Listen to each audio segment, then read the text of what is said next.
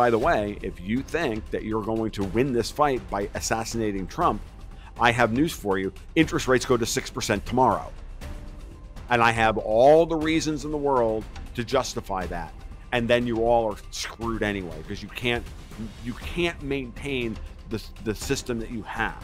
And then you'll have to do the whole thing where you kill the Fed, bring it back under the Treasury, and destroy the country. And the American people just voted against that. We're going to see the gold produced here in the United States isn't going to flow as easily around the world as it has for the last 50 years. It's going to become much more of a strategic asset in a financial sense. So I think we're going to see, I think the Fed is not going to fight a higher gold price. They're just not going to fight they're not going to fight the higher gold price in the same way they used to, which was to keep it down. They're going to allow it to rise slowly in order to recapitalize the U.S. balance sheet, its balance sheet as well.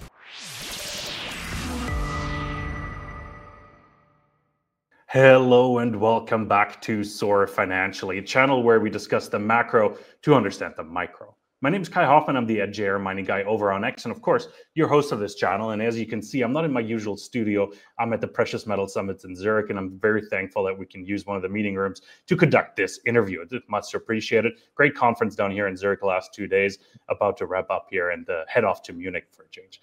Now, we have lots to discuss with our guest today. It's Tom Luongo. He's returning. He's a returning guest. He's the publisher of the newsletter Gold, Codes, and Guns. And I've said it before, it's probably one of my favorite names for a newsletter. Absolutely love it. Whiskey and Gunpowder is a close second, but I love it. And I love the conversations I have with Tom. We have lots to discuss. Of course, election outcome in the US is the big topic. One topic that sort of follows that directly is the abolishment of the Fed.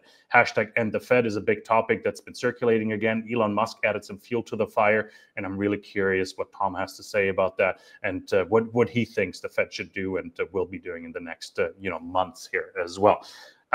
Before I switch over to my guest, quick reminder, 80% of you watching are not subscribed. One free way to support us is just by hitting that like and subscribe button. It helps us out tremendously, and we do appreciate it. Now, without much further ado, Tom, it is great to have you back on the program. It's good to see you again. Good to see you, Kai. Thank you for the invite, and I hope you're doing well. Yeah, doing great. You can probably tell I should have put on some makeup. I've been running around here in Zurich in meetings all week, and all day actually. So I should have actually put some matte makeup on. Lots to discuss though. Sentiment is a bit somber almost here at the conference. Like, while it was great in Beaver Creek at the Precious Metals Conference, where we talked junior mining stocks, by the way, right. It's cooled down because the gold prices come down, and I think it also has to do a lot with the uncertainty. Of the U.S. election, the outcome, and what investors can expect from it. Maybe we'll start there as a discussion topic. Let's generalize it a bit. Like, how happy are you with the election result, and B, what can we expect next? Okay, so one, I'm really happy with the Trump election results, knowing full well that now they have stolen down ballot seats, and certainly at least 3 Senate seats and a few House seats probably. But it looks like we're going to wind up with Trump's going to wind up with a majority in the Senate and the House. I think it's going to wind up being, once he's done moving certain people into his cabinet, like Marco Rubio and others, out of the Senate and into his cabinet, then he can replace them with, real folks on the other side and create a rhino-proof majority in the Senate and set the tone in the House. If that's the case, and we'll see how that plays out over the course of the next couple of months,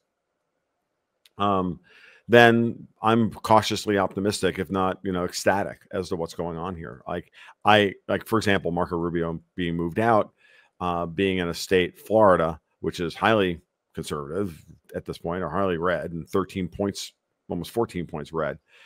Ron DeSantis gets to just appoint a replacement. He doesn't have to go through any kind of special election. We don't have to waste time with all of that. So Marco Rubio moving out, and Marco being a very compromised figure.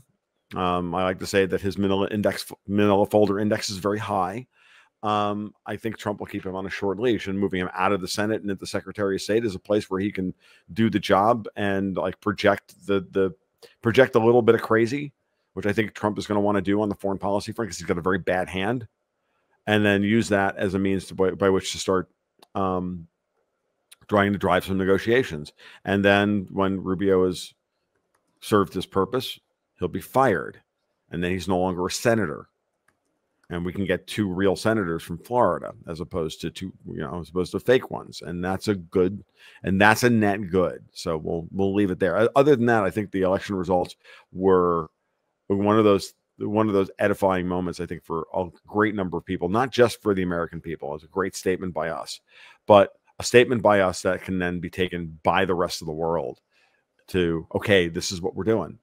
And yeah, you asked us to lead us out of the darkness. Now we're doing it. We did it. Let's go from there. And the knock-on effects politically around Europe and whatnot have been fascinating to watch. Oh, absolutely. Yeah. Me being in Germany, Right. just the political shakeup is ridiculous, and how fast the pace is, or how fast it is accelerating here as well. It's interesting to see the nervousness around the globe, Canada as well. I'm seeing some feathers being ruffled up north as well. So really interesting. I think we should touch on geopolitics in a second. I want to start with the economy. Sure. So where do you see the biggest impact? Like you see the new president coming in early January. What's the first thing he's going to do, and what should he do maybe first? Cut spending by a lot. His incoming pick for Treasury Secretary has already talked about somewhere close to $1.5 trillion in cuts that he can do without having to go to Congress. This is just regulatory, executive branch stuff, repealing executive orders that have been implemented. And this is all what I've been saying this for 3 years. I mean, when everybody said 3 years ago, and I was crazy that Powell's going to start raising interest rates hard, and he can do so because he now has the ability to do so because he controls the price of dollars through SOFR as opposed to LIBOR. Everybody looked at me like I had 4 heads, and I said, "Well, if he raises interest rates, that's going to balloon out the payment on the debt, and then it's going to be a fiscal trap." I'm like, "Well, then we have to cut spending now, don't we?" Well, they'll never do that, really. Well, the American people just gave us a mandate to cut spending, and we got a guy that's going to come into the Treasury Department and go, we've got at least, and then we got Elon Musk with Department of Governmental, efficiency, and he's going to bring Ron Paul and his staff in to like start cutting stuff. Like, we can do this. Like I've watched narratives be destroyed by actions taken by disruptive people for over a decade now, and I always like to go back to Putin's movement into Syria in 2015. All summer long, we were told ISIS will take 5 years to get rid of, and they're dug in like ticks, and we can't beat ISIS, and blah blah blah blah blah. And I was saying to myself, going, we can relicense plates from space, but we can't find Toyota Hiluxes running around with guys in the desert. We can't find these guys and blow them up from with drones from orbit. Like, we can't do this. Like, of course we can do this. Like, we've had this technology for years. We didn't want to because ISIS was working for us. Putin moves in with the Air Force, starts running 42 sorties a day with 14 planes or 18 planes or some insane thing, blows the whole thing wide open, gives air support to the Syrian army, and they run the table on these guys in 6 months. And it's the same thing with our fiscal situation. So the fiscal situation can be fixed, okay? It just needs to be, we have to realize that global capital will move to where it's treated best. So if Trump overhauls the regulatory framework and it loosens up the restrictions on our businesses, opens up drilling, opens up all of these things, and overhauls the tax code and changes the tariff structure, we can drive trillions of dollars of onshoring into the United States in very short order. And I'll give you a perfect example of what I'm talking about. On the morning after the election, when it was announced that Trump had won, the Dow opened up 1,300 points. Now, the Dow is the U.S. index that's the closest thing to tracking international capital flow into and out of the United States. It's a good proxy for that. I learned that from Martin Armstrong. Big caps. Now, on the other side of it, that morning, the bond market sold off about 14, 15 basis points. So there was a rotation out of bonds and into stocks. The rest of the week, on Thursday and Friday, what do we see? The Dow held all those gains, and the U.S. bond market gave back those 10 of those 15 basis points it lost. It took back 10 of those 15 basis points it lost. And this week, the bond market's been flat, meaning we had a rotation on Wednesday, and then we had a massive capital inflow on Thursday and Friday. And right now, the yield curve is flat. So I expect the Fed to start cutting interest rates. If Trump is serious about cutting spending, then Powell has made it abundantly clear, and he said this at the presser the other day, and he's been on this point for months. If you cut the fiscal, if you improve the fiscal side of the balance sheet, I will accommodate you with lower interest rates, cutting more. It's exactly what I said before the election. I said this in multiple newsletters that I've written. I said I laid out the trade. If Harris wins, Powell won't cut rates much, if not raise rates, in order to make the spending she wants to do expensive, and he's gonna put the kibosh on that. And if Trump wins, and Trump is serious about fiscal reform, and Powell will distrust but verify, like I would, just sit there and wait. Okay, do it. And he can cut rates slowly. And then we get into the January and March 2025 meetings. If they start firing people left and right and moving people out of DC, and Powell believes it, he'll cut rates because he'll have the room to do so, which will then free up the holes, which will then fill in the holes in the bank's balance sheets, which were incurred during the high interest rate raise. And then we'll have a normally upsloping yield curve, because the short end of the curve will fall. The long end of the curve will probably hold serve between 4.5% and 5%. While the normally upsloping yield curve, the banks can lend normally to normal Americans, and we can get back to business. And then, we'll have to deal with an inflation wave on top of that. There's no doubt about that, which is coming across the commodity sector, and especially, and I think, and also in gold and silver. But Powell has to make a choice. He can choose the labor market and rebuilding the country, or he can choose another round of inflation. He can't avoid another round of inflation. There was just too much money printed after COVID, during and after COVID. It's going to take 2 business cycles at a minimum to get rid of it all. And, we had one round, we're going to have another one. Yeah, no, absolutely. The question arises, though, Trump only has 1 term, 4 years to make a change and a difference, right? Right. Deficit spending is one topic that needs to be tackled. Debt reduction is probably a whole different ballgame as well, because trying to cut $2 trillion of spending a year, or minimum $2 trillion, is a big ask. Really. What are the immediate touch points? Not really. That's the point. I'm serious about this when I say this. So much of that can be done literally at the regulatory level through the stroke of a pen by the executive. Done. No. The Congress does not need to be consulted on this. Jargosy and Chevron will take care of a lot of this. I'm dead serious. There's a lot that can be done. There's so much waste. There are so many jobs that can be cut. It's not funny. And I urge everybody to watch the Tucker Carlson interview with Vivek Ramaswamy, where he goes through this about how to do this mechanically. And it was eye-opening to me, because I hadn't really thought about the mechanics of it, but clearly Vivek has, and his staff have. So, interesting. No, it's Inflation Reduction Act and things come to mind that we indirectly benefited here in the mining industry, obviously, because there's been quite a few checks written and projects supported, rightly and wrongly. That's a different discussion. But do you see that continue, by the way? Support for mining projects, yes.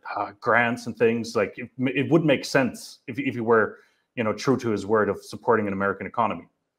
Yeah, what he's going to likely do is he's just going to remove the restrictions on all of this stuff. A lot of this stuff is just bound down through EPA mandates. And again, we had a lot of legislation written by the 3-letter agencies. While Chevron was in effect from 1984 until last year, we had the 3-letter agencies writing law, because Congress had abdicated its responsibility to write law and handed it over to the agencies, and the Supreme Court blessed this. That was tyrannical. That encouraged the growth of the administrative state, and completed, James Burnham's The Managerial Revolution here in the United States. I got news for you. That's over. It's done, and it can be reversed in a week if everybody has the will to do so. It's that simple. And so that's the way it should be done. That allows then the banks and the mining industries and the mining industry and the people the financiers within the mining industry to open up their checkbooks and their wallets and get work done. And I'm thinking specifically about royalty companies like Royal Gold and Franklin Nevada and whatnot, along with the predatory Wall Street bank lending. That's a whole discussion, right? That I had the conversation with Vince Lanci on my podcast about the mining industry and the troubles that it's had financially over the years. You change the regulatory landscape for this. You change the financial landscape of how we handle capital within that industry, and that changes the rules of the game, and it's going to change the way capital flows into and out of that those businesses. And that's what we need to see. Yeah, permitting timelines are crucial, of course, because cost of capital is expensive, and it's just the time cost efficiency is not given sometimes, right? Yeah. Another topic like Trump has been getting some blowback and pushback on from the general public is tariffs. Obviously, that's a big one. People, I think, have a hard time understanding what it actually means. Adding tariffs, and everybody's worried. You mentioned inflation. A lot of people go that way. It's like, well, the consumer has to pay for it in the end. The question is, does the consumer have to pay for tariffs? How will it be reflected, and what's the impact of potential tariffs? I'm as far as I'm concerned, like tariffs are going to wind up always in the end paid by the domestic economy. But here's the problem: that's what they've been doing to Europe. I was watching Harold Lutnick on CNBC the other day, and he was reminding everybody that, oh, by the way, we never talk about this, but there's 100% tariff on American cars into Europe, and 100% tariff on all of these things that that we export in order to help. And we put those in place during the Marshall Plan in order to help rebuild Germany and Japan, or Europe and Japan. They're still in place to this day. Why? Those tariffs are still in place, and Lutnick is literally asking the question, why? So until those tariffs come off, then we should maybe use the weapon and in order to get them to bring them down. The point of the tariff is the threat that the existing system where they get to export to us, but we don't get to export to them, is over. That's what Trump is threatening here. That's what Lutnick is threatening. That's what they're all threatening. And so what they're really trying to do is threaten the tariffs to get rid of the whole tariff structure, which, remember, as part of my whole argument that I've been making for 3 years, is that the goal of Davos, what I like to call Davos, or now I've kind of morphed it into Evil Corp Central, the whole goal is to bring the efficiency of the American economy down to the level of whatever the sclerotic old industries of Europe are.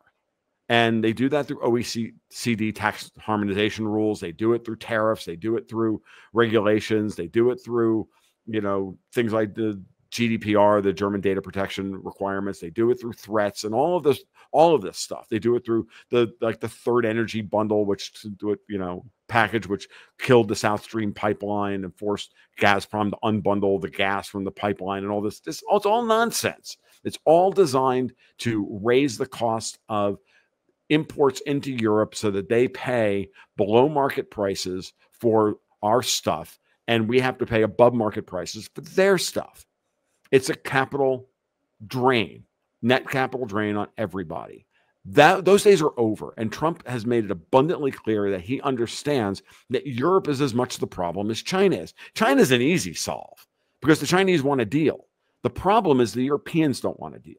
And so they literally have attempted a coup against our country, using help from the Chinese, I might add. But they've attempted a coup against the country through the Obama administration and the Biden administration and the deep state to keep this from, to keep America, to destroy America.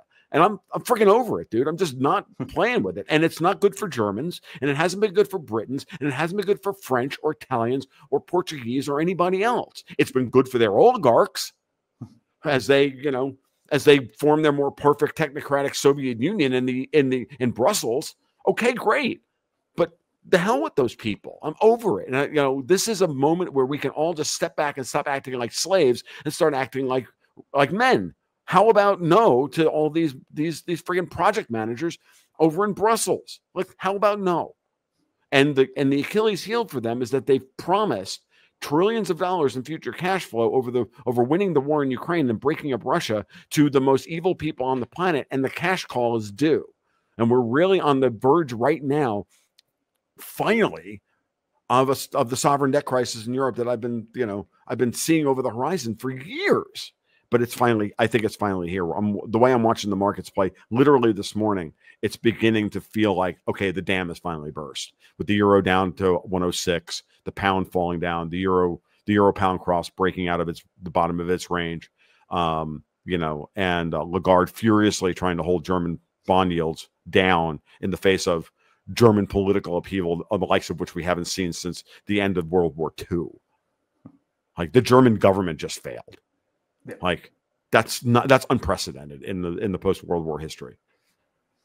No, I can't wait for re-elections, quite honestly, because the way it was going, it was ruining us, quite literally. High energy costs, and it was designed on purpose. It was both a Brussels thing and the City of London thing, and those are not the same things. But Germany has always been in the crosshairs because their goal was to keep Germany and Russia from ever doing the natural stitch up that anybody with two eyes to see can figure out is the gig. And that's one of the few things that they all agree about at Evil Corp Central. So that's like Evil Corp Central, then there's Davos and the British Remnant are subsidiaries thereof in my taxonomy, just to give you guys just to make things clear. Okay. Yeah, no, makes sense. Like, at some point, like, where does stupidity end and where does planned stupidity start, right? Like, let's call it that. Like, it really is. How stupid can one person be to abolish the nuclear reactors and jack up energy costs, for example, and just all of a sudden Volkswagen has to fire 30,000 people because we're just not competitive anymore, right? It's because it's not. I guess it's not stupidity; it's vandalism. And when you look at it, when you see it, when you flip the frame and go, oh, they're not incompetent.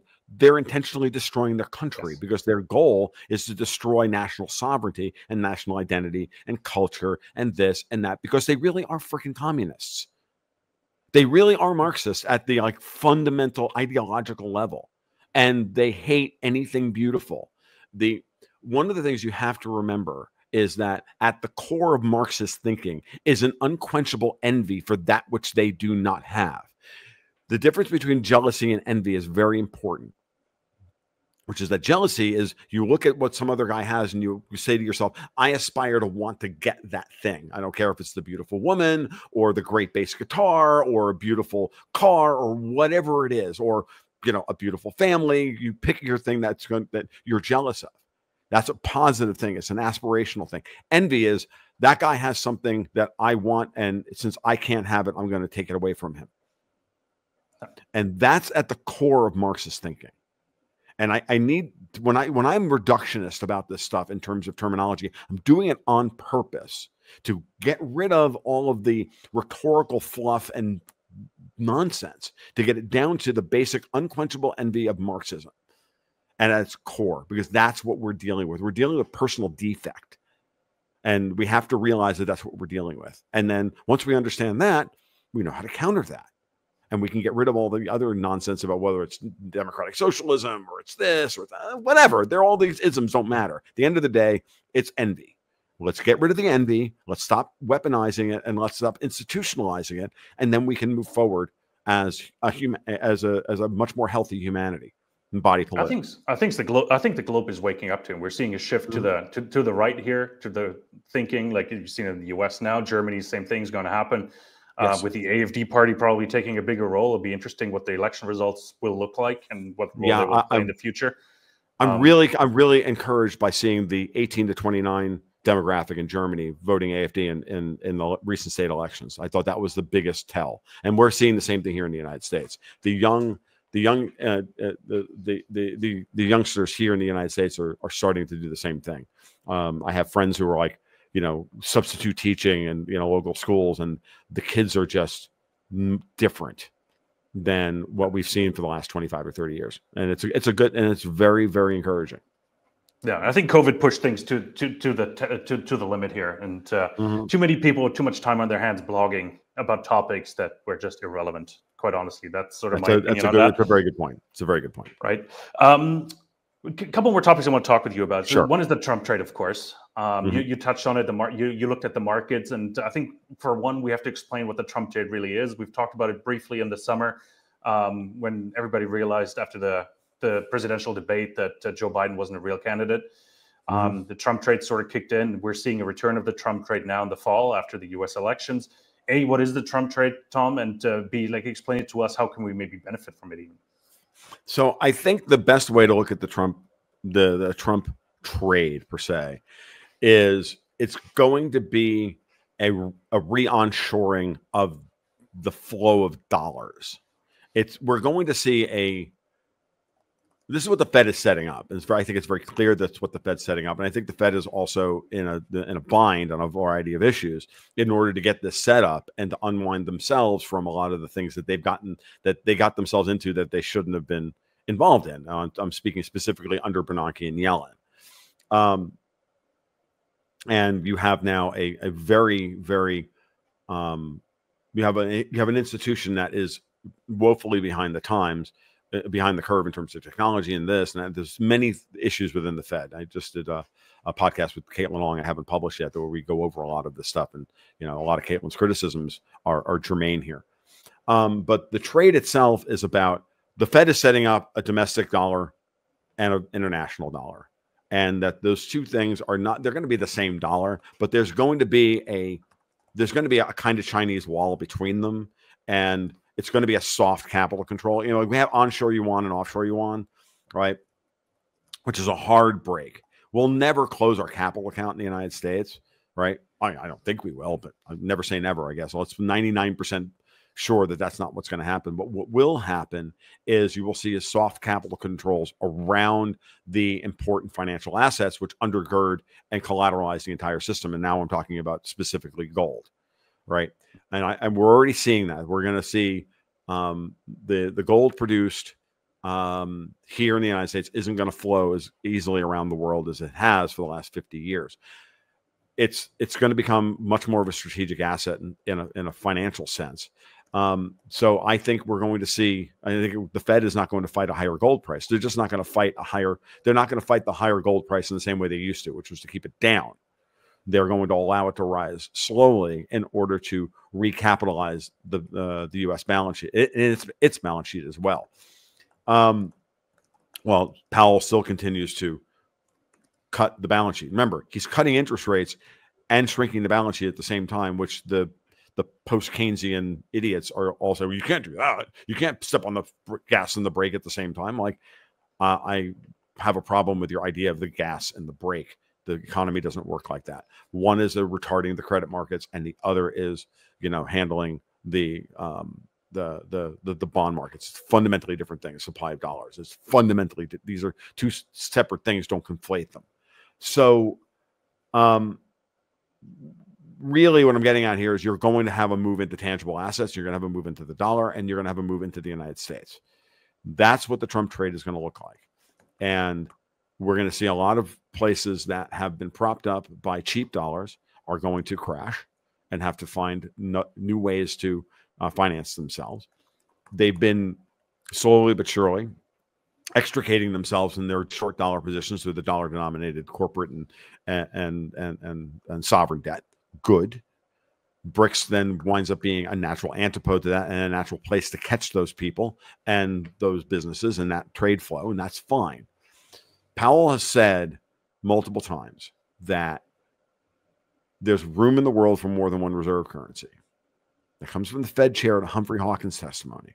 I will refer you back to that. And if you look at everything that the Fed has done over the last 3 years, it is to make good on that statement in its way. Now, there are a lot of things to criticize the Fed about, and I'm not in any way here to absolve the Fed of its complicity at times in really, really ugly activity. But in general, right now, it's a fight for control over who gets to issue the new monetary units and which central bank is going to reign supreme. It always came down to this. And the Fed crowd needs to realize that this is a war, and you don't assign Patton to the motor pool in Biloxi, Mississippi. You send him into Europe, and you take territory with it. You fight a war. When you're in a war, you fight the war with the generals you have and the army you have, not the army you want and the generals you want. Like, this is the way it is. And I'm not pacifist at all. I'm a libertarian, but I'm not pacifist because I'm not an idiot. Okay, I'm gonna, when it comes down to being, it comes down to the way this plays out. That's the Trump trade. The Trump trade is we're going to fight for our sovereignty. Now, so everything else is downstream from that. So are you going to fight for your sovereignty? I hope so. I want to see everybody fight for their sovereignty. I want to see these globalists removed. Then we can decide which of these globalist institutions that are sclerotic and terrible and evil and everything else, which ones we need to keep, which ones we need to get rid of. And that's not even going to be up to us. Well, it may be up to you. You're younger than I am.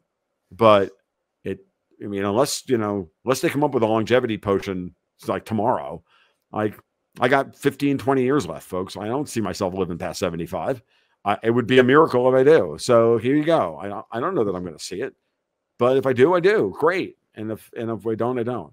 What Trump can do now is exactly what he did in what Powell did in the time that he was given during the Trump administration, which was to shift and change, to fundamentally alter the way dollars are priced around the world by shifting us off of LIBOR and onto SOFR. This was monumental. It's the downstream effects of it are just being recognized by everybody. And, the other thing that Trump got right during his first term, and there were a lot of things he got wrong, was to replace a lot of federal judges with good people. Robert Barnes would complain that they're too close to the Federalist Society. I don't care. I don't need the purity spiral on this. A lot of them did the right thing in the lower courts to allow a lot of these cases to make it all the way to the Supreme Court to get them overturned. I'm talking specifically about Chevron and Jarkissi and Roe versus Wade and a couple of others. These are important Supreme Court cases. And now we're, and the dividend is going to be paid as we dismantle the administrative state. And it's going to take a long time. It took decades to build. It may take decades to undo. I love Vivek's enthusiasm. I love Elon's enthusiasm that we can do this and, quickly. I believe that, but, I want to believe in it, but I'm going to remain in the skepticism mode because I know how entrenched like ticks most of these people are. And I know how big the inertia of trying to move and turn around the biggest organization ever created by humanity, the U.S. federal government. It's a big problem. So, and it's not going to be, and it's going to be 2 steps forward and 1 step back, or 3 steps forward and 2 steps back. It's going to be a lot of this. And we've seen it in the SOFR markets. We've seen it in the repo market. We've seen it in a lot of these areas. And will it be good for gold? In the long run, what you guys want to know, is it going to be good for gold? Yes. Why? Because gold has to rebalance the Fed's balance sheet. It has to improve the Fed's balance sheet by lowering the leverage multiple of the gold reserves and the real hard collateral of the Fed's balance sheet versus the totality of the Fed's balance sheet. And there may even be another round where there's a small bit of QE or behind trapdoor, backdoor QE or whatever that has to happen in order to keep the banks from imploding. And we have to realize that they're going to be knock-on effects of these things. There's going to be bank failures. There's going to be problems. But again, we get our fiscal house in order. It will allow Powell to cut. I think we'll be at, again, if that happens, my base case is that we'll be seeing 3% or 3.25 to 3% on the Fed funds rate by the end of 2025. Well, the market is now thinking 3.9%, 4%. Again, I can see that scenario very, very easily if they come in and cut all the post-COVID spending. Like, let's go back to the 2019 budget where we spent $4.5 trillion opposed to $6.5. That's all we got to do. Let's go back to 2019. Let's just roll the Wayback Machine to 2019 and get rid of all the rest of it. And let's disempower these people and move on with our lives. And unbelievable dividends that will pay for the entire world. So interesting. I've got a couple follow-up questions. Maybe help me understand and summarize a little bit as well. Sure. Like you're saying a lot of US dollars flowing back into the United States, or money flowing into the United States as part of that process. And my mind immediately went to real estate. Real estate is already a tight market. Do you see that exploding as a consequence of that, like price-wise? Real estate is location, location, location. It all depends on what real estate you're talking about. So let's just, again, the money is going to flow into certain places. Right now, we have a real problem in commercial real estate. We have a huge problem in commercial real estate. And again, I'm gonna lay it out in these terms for you to understand what's going on. The banks were behind Powell raising interest rates to 5.5%. That's who Powell works for. He doesn't work for you and me. He works for the money center banks in New York. And they said, okay, go to 5.5%. Jamie Dimon was out there literally at Davos saying, get ready for 7% interest rates, folks. Like, he was literally telling you, drill, baby, drill, 7% interest rates. He was telling you the story. He was giving Powell his public blessing of the policy. The banks took a big, big, big punch in the mouth. And Tom, one topic he held on to that for 18 months to make sure that you get rid of Biden, Obama, and everybody else. Now they need to be paid back a little bit for what they did. That's why Powell cut 50 basis points in September, I've come to realize, and it's why he's going to continue cutting by 25 here and there as he goes along here. Okay. That's the thing. Yeah, his language got softer in the last press conference. He was adamant about 2 rate cuts this year, 2 more rate cuts. One he's done now, but he was adamant. Right. I was rewatching it and going through the transcript, and his language got softer about a second cut. So I'm curious if he might pause in December, but that's up for debate at this point. I think what he's bracketing for is, can Trump seal the deal? Yeah, like, you know what I mean? I mean, that's his job as Fed chair. When I read it this way, given my framework, if you accept my framework, and you don't have to, but if you use my framework as a framework for the discussion, and in my framework, that's Powell saying to Trump, get through the transition. And and I reserve the right to raise interest rates or not cut in December, because I reserve that right as an independent Fed chair. So make the right cabinet picks, make the right decisions, and as a warning also to quote unquote the deep state. Oh, by the way, if you think that you're going to win this fight by assassinating Trump, I have news for you. Interest rates go to 6% tomorrow. And I have all the reasons in the world to justify that.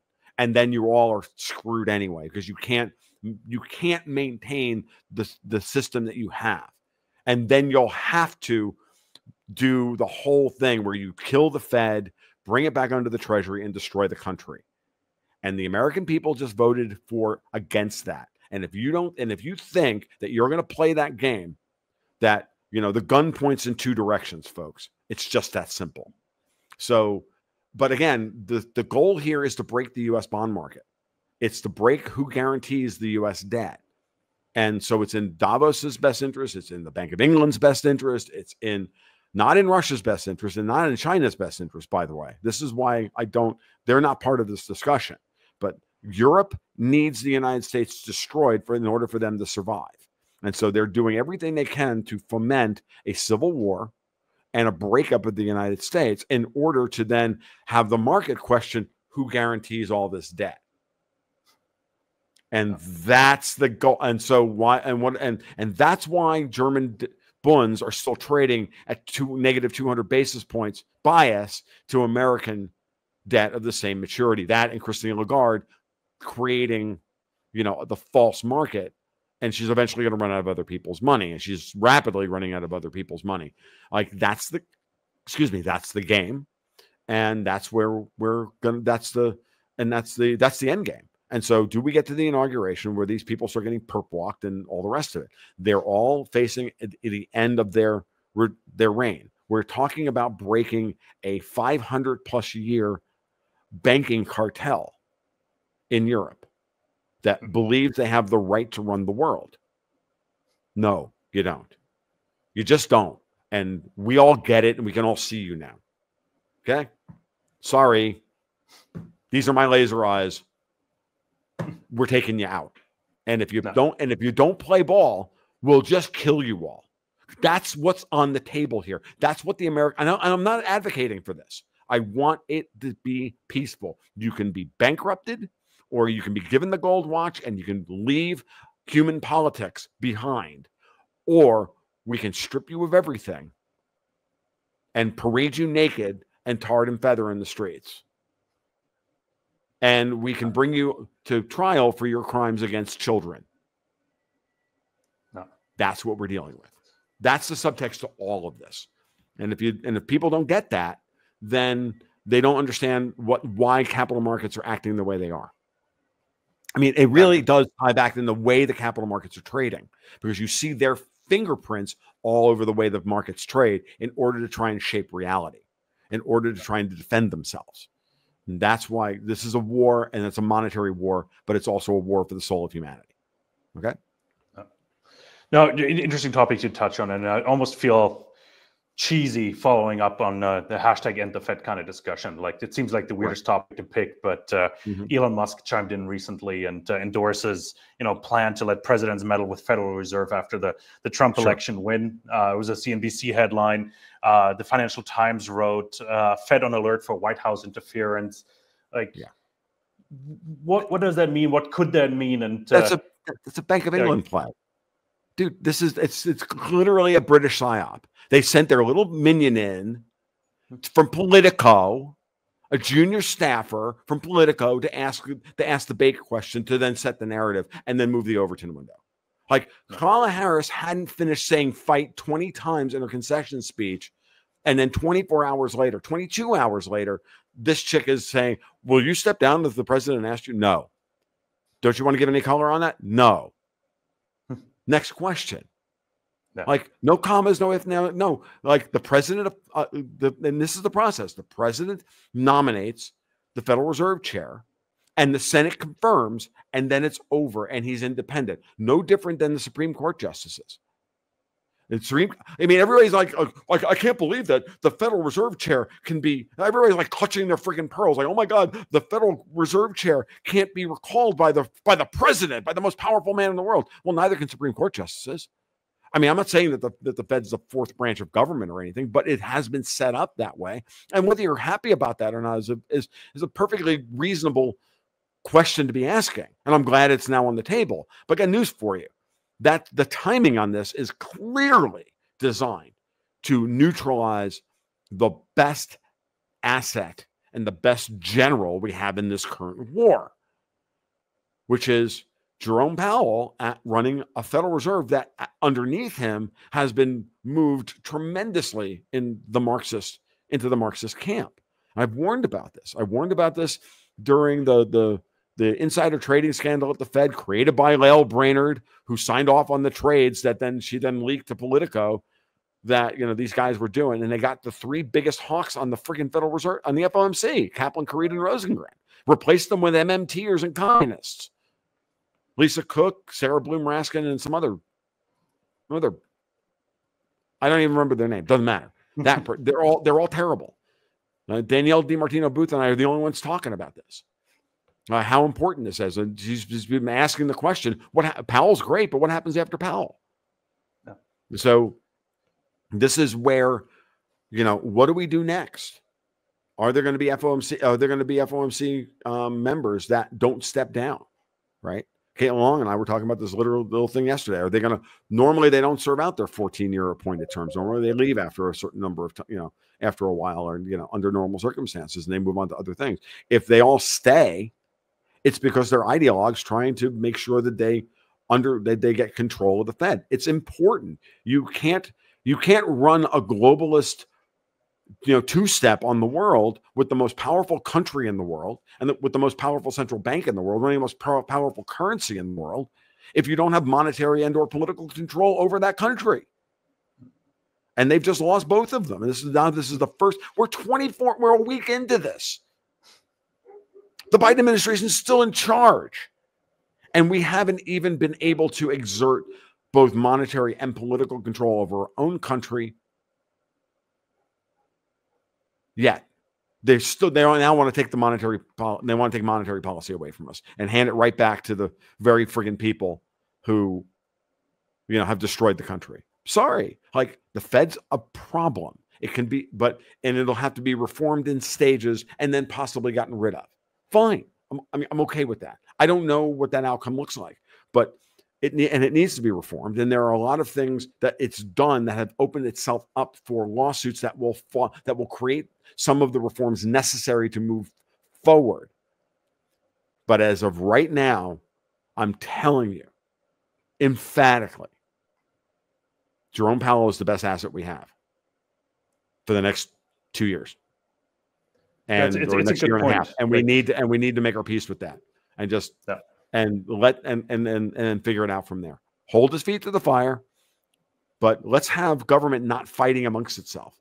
Let's have the Fed and the Treasury Department working in lockstep to save the country, and then by extension, save the world. Because these people are evil, and if they run the table on us here, if they break the United States, in that they foment the Civil War, or they're able to destroy the Fed, as of right now, they will win this game. And the sad part for Europe is that they think they're going to, how they're going to win. The problem is that what's going to happen is that all that money that they thought was going to flow to them is going to flow to China instead. And then the whole West is going to collapse in a way that Martin Armstrong's been talking about for 30 years. That's what he's been arguing. And he's not wrong. Like, Europe thinks they're going to win this. And no, that money's all going to flow to China. And then everybody's going to be in trouble. Okay. No, really good overview, because I have no answer, no idea what it would look like if we were to abolish the Fed tomorrow. What the Mad Max would look is like. a really good, no idea. is a really good world. No. I mean, you're talking about a 90% collapse in the price of credit-based assets. Is everybody ready for their house to be worth not 400 grand but 40 grand? No. Are you ready for that? No. But bread will be $20 a loaf. Are you ready for that? No. Boomers? I hope not. Because got news for you. I'm not. But there are ways to deal with this problem. Okay. No. Tom, really rapid fire answers real quick. I just want to wrap this up real quick. Inauguration, I think, is January 6th or 7th. I don't have the exact date in my mind right January now. 20th. But 20th. Electoral College on the 6th. Inauguration on the 20th. Gotcha. Okay, 20th. Let's discuss like asset prices. How is gold going to develop until then? How are the bonds? Let's look at the 10-year real quick. About to move. Gold. What's the price direction for gold? I think we're talking about a correction in gold for the rest of Q4, and then we're going to open up Q1 in 2025, and gold is going to start doing what it always does historically now during Q1. Q4 has been bad for gold. Q1 has been traditionally now good for gold.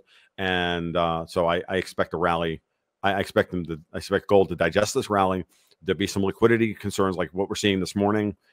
Gold hitting 2,600. I think that's liquidity stuff. But look, the euro is literally crapping the bed. Like, liquidity happens, right? So under those circumstances, gold is always the first thing sold. So as long as we don't see any kind of move below 2,500 during this phase, I think there'll be no technical damage on the gold, and then it could set up for a very good Q1. I think it'll be very healthy for the gold market. And then we're looking at gold moving into the $3,000-$4,000 range in 2025. Bond yields, real quick, 10-year, 2-year. What are your expectations? 2 years going to probably drop if the Fed continues to lower rates. The 10-year is probably, it depends. I'm going to say the yield curve is now flat. Let's expect that the short end of the curve is going to fall 25 to 50 basis points, depending on what Powell does. And we may see a 25-point sell-off or a 50-point sell-off. If there's a sovereign debt crisis in Europe, we may see a full 50 to 75 basis point sell-off in the United States, but we'll see a 200 to 300-point sell-off all across Europe. Fantastic. Tom, really appreciate your time. Phenomenal conversation as always. Where can we follow you, and where can we find more of your work?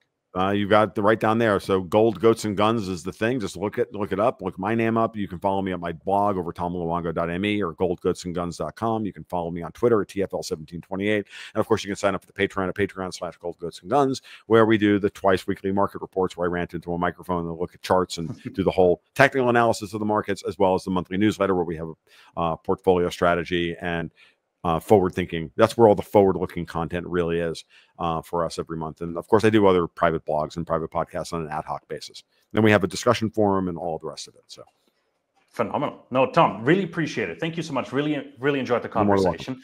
And everybody else, thank you so much for tuning in here to Soar Financially. Really appreciate it. Free way to support us is, of course, hitting that like and subscribe button helps us out tremendously. Go check out Tom's content. The YouTube channel is fantastic. Good content in there as well. And let me know, should I keep wearing a jacket and a suit here for my interviews, or are you okay with my black t-shirt? So let me know, and we'll be back with lots more here on Soar Financially. Thank you so much for tuning in.